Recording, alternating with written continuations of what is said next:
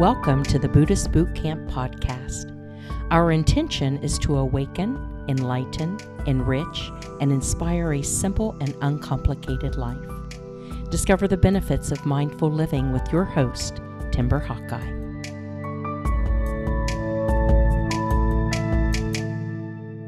My friend Stacy and I were on a road trip when a song came on the radio and she said, "Ooh, I like this." We bebopped our heads to the beat and she asked, "Who's the artist?" As soon as I told her who it was, she said, "Oh, I don't like it then." Her mind was so firmly set on not liking that artist that even if she found herself enjoying one of their songs, she would convince herself otherwise. We also do this when we reject a movie without even watching it when we find out who plays the lead role. And most recently, I experienced this with an inspirational quote online. I want to talk about this post that I shared online, which was initially met with surprisingly equal praise and retaliation, so I started a discussion about it. And that conversation sprouted its own legs and took off in many different directions. The reason I want to combine the experience into a podcast episode is because I think there's much we can learn about the human condition from the way people respond to having their comfort zone stretched. I read a lot of books, mostly on Audible, especially when they are narrated by the author, and many of them are memoirs because I'm intrigued by people's stories and how much we can learn from one another. After recently reading Michelle Obama's memoir, Becoming, which isn't political propaganda, mind you, but a personal story of her individual journey, I shared an inspirational quote from her book online, which sounds innocent enough, and had I not credited the source, the quote would have probably been appreciated and shared by many. But I actually named the origin, and it literally drove thousands of people to unfollow the Facebook page, and many chose to leave a nasty remark on their way out. Luckily, Facebook has built-in filters to automatically hide profanity posts from my page, and don't worry, I don't take any of this personally. I actually think of the refresh as a sort of spring cleaning. So I'm not upset about it, but the incident shed light on an interesting sticking point with us humans. We would ignore fantastic advice or a good song if it comes from an unlikable source, yet we would fully embrace bad advice from people we like.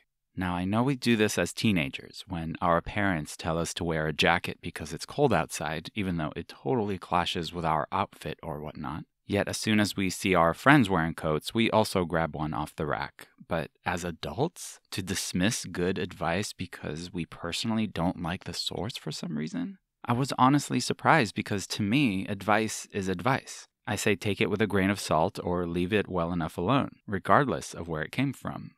In fact, our episode 45 of the Buddhist Boot Camp podcast is actually called The Message, Not the Messenger, because of the danger in putting messengers on a pedestal. I remember my own teachers telling me to be careful of doing that and to not only focus on the message, not the messenger, but to also look beyond the words to their meaning. So in response to this eruption online, I posed the following question.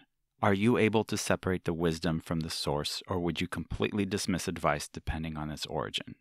Surprisingly, most people wanted to know the quote and who it was by, which wasn't at all the point, indicating they gauge the worthiness of a message based on the credibility of the source. Well, that opened up a whole new can of worms, so to speak, because if we're looking for a perfect messenger from whom to receive worthwhile teachings, we will never find one. To err is human, after all, and I really think we not only need to stop putting people on pedestals, but to also stop putting people down. Instead, let's look everyone at eye level as equals capable of great insight and equally horrible misdeeds. Keep in mind that this didn't just happen because I quoted the wife of a former president. I can't remember a time when I've even quoted Gandhi when a few people went off on how terribly he treated his wife, for example, or if I quote Mother Teresa, there's a wave of detailed accounts listing all the horrible things she was a part of. And I'll never forget the woman who was furious with me for quoting the Dalai Lama, saying she has no respect for any man who eats meat. So I asked her, well, what about women who pass judgment? How do you feel about them? But I never heard back. Are we still living in a world of saints and sinners, of caste, of hierarchy? When will it stop? And can it stop with you? Life lessons aren't always apparent at the time incidents occur, but often in their aftermath. Not only when we look back, but when we look deeper than what appears on the surface of an issue to the core of the matter. And at the core of all this, the whole reason I brought this up is our collective search for someone without flaws, as if we could stand up to the test ourselves.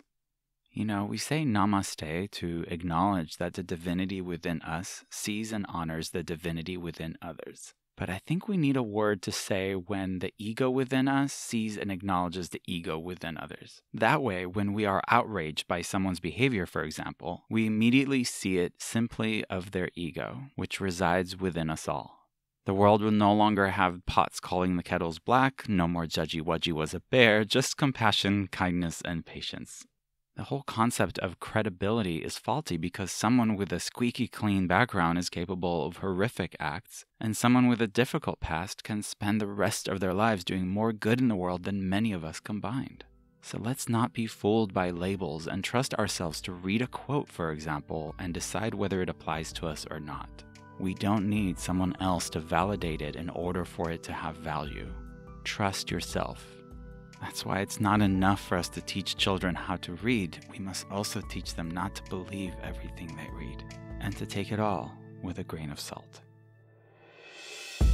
Timber Hawk Guy is the best-selling author of Faithfully Religionless and Buddhist Boot Camp.